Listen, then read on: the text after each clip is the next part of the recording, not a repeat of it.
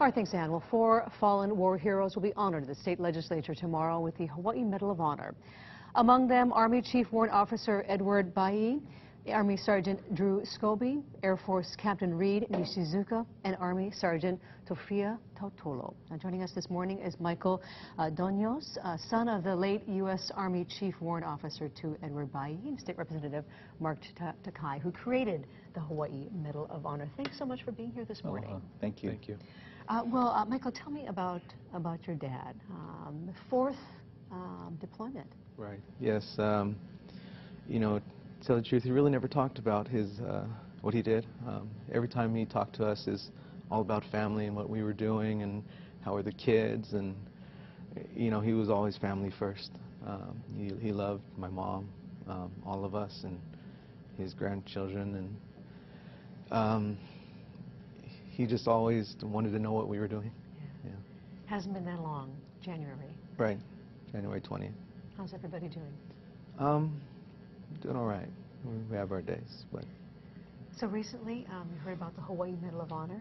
What does this mean to you and your family? I mean, it's a great honor. I mean, just to have him recognized in this way by a place that he loved dearly in his heart. He loved Hawaii so much. The people, the food, the music, you know, they even dubbed him the Flying Hawaiian back with his soldiers. So that's how much he loved this state.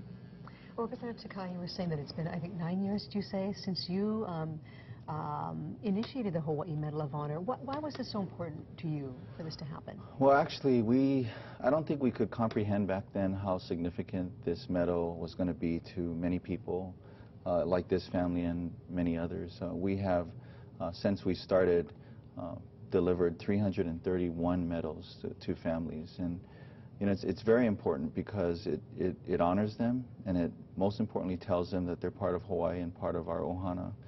And for a state that cares so deeply about the military, this is important for us to do, I believe, as much as for the families receiving this medal. So many Hawaii families serving our country. Thank you, Michael, for being here. Thank you, Representative Takai. Thank you.